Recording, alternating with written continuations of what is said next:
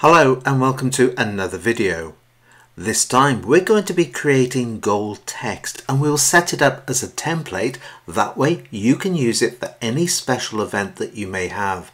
Let's make a start. The first thing we need to do is to create a background to put our text on. So it's over to the toolbox. Make sure you've got the default colors. Any other colors, press D on the keyboard. Now we're going to put black as our background color. You can click on this little double arrow here or press X on the keyboard. Black is now the background color, and we're going to come up to File, New, Blank Document, Document Type, changing it from Custom. We're going to select International Paper. Size A4 is perfect. Background content white, changing this to background color, which we've just set up as black. So let's click on that. Going to OK. There is our new black blank document. Say that one quickly. Next, we need to rotate it. So it's Image, Rotate, 90 degrees, left or right, entirely up to you. Now that we've done this, let's head down to the toolbox, picking up the Type tool. Coming down to Tool Options, I have got Times New Roman Italic, color is white, size is 80. I think we need to go bigger with the size. So I'm going to bring my cursor over the word size. You can see it's now that hand with a finger and a double arrow going through it. Just going to swipe across, taking it up to, I suppose, around about 200 for a start will do. Let's leave it like that. Color, white. We need to change this. Clicking in the window opens up Color Swatch. Let's come down to the bottom. We're going to click on this icon, looks a bit like a color wheel, and that's going to bring up the color picker. If we look down on the bottom, you can see it's got all the F's, it is highlighted. All those F's are pure white. We're going to change it. We're going to put in FFA 800, which gives us this rather nice orange color. Let's click OK to that. Now bringing my Type tool out, we're going to click down. It's flashing away there. Notice as well that we've now got a type layer in our layers panel. So let's type in what it's going to be, which is gold. Right, you can click on the green tick, or if you come over to the layers panel, you can click anywhere over this T area. Notice as well, layer 1, as soon as you click down, becomes whatever the name is you've entered, in this case gold. Double clicking again to highlight it so we can edit our text. I'm going to come down for the size, coming down over the word size as we did before. We can make it bigger this way.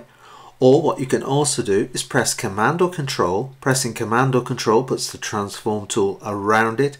Coming to the bottom corner, we can drag it out in size like this. As soon as you release it, the transform tool disappears.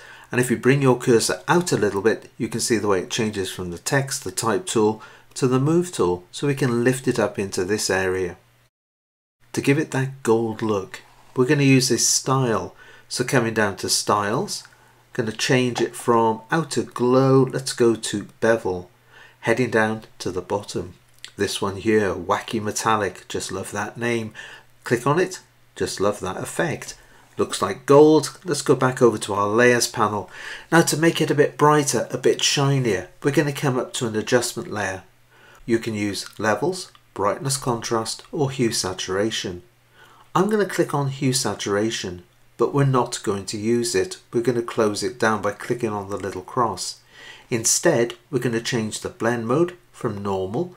We're going to select screen. As soon as you select screen, it gives it that nice bright look.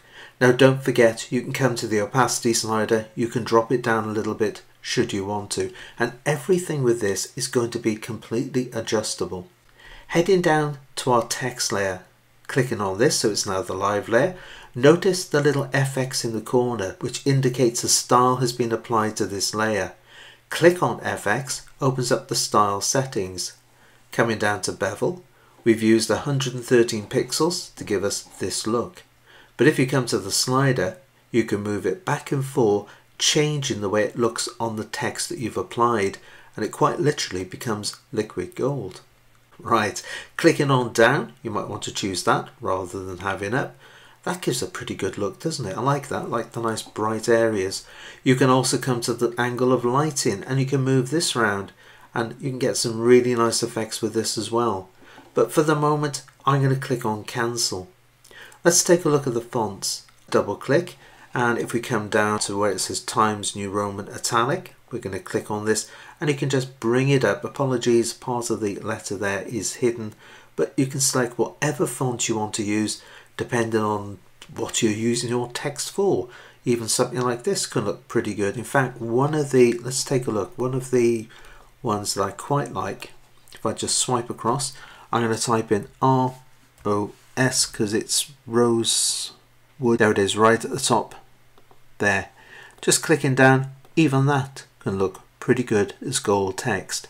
Right, clicking again, having a look at one of my favorites. I need to come over to the layers panel, double clicking so it is highlighted. I'm just going to swipe across, entering the first few letters. Let's have a look at Bickham, which, as you know by now, is one that I tend to like for greetings and that sort of thing. Just move it into position. To make it larger, Command T or Control T puts the transform tool around it, moving it out into this area here, just coming to this other one as well, and perhaps making it a little bit taller. Right, double click to apply. Don't forget, we can also come back to the effects. We can change this. I'm going to move it up slightly into this region. Let's take a look at down. Yeah, quite like that. Angle of lighting. Let's swing this around a little bit and just moving it around there. Like the way that's looking. So let's click OK. Now save this as a PSD file. That way then you can come into it, you can change don't forget the opacity on the blend mode that we've used to brighten it up. You can change the style settings. Everything with this is going to be completely adjustable. But once you've typed out your message, all you need to do then is just switch off the background layer, left with the transparency and the text. Click on the top layer of the layer stack, put in a new empty layer, and we're going to stamp all of these layers into this new layer. To do that, hold down the Alt or the Option key. Over to Layer, down to Merge Visible. Shift Command E is the shortcut, but if you use Shift Command or Control, then Alt or Option and the letter E, you can do it as a shortcut. In it goes. We can switch these off, and there it is. Bringing my cursor out, it's the Move tool. Click down, you can lift this and you can put it onto the tab with the image that you've created, the background for your text. Just going to press Delete on the keyboard just to remove it. There it is, gone, and switching these layers back on again. Job done. Let's fold this down out of the way. Command 0, Control 0 to go to Fit on Screen. There is our gold text. Go on, give it a try. I hope you've enjoyed the video. Give it the thumbs up if you have, and don't forget to subscribe. Plenty more videos to come. But until the next time, it is happy imaging, and take care.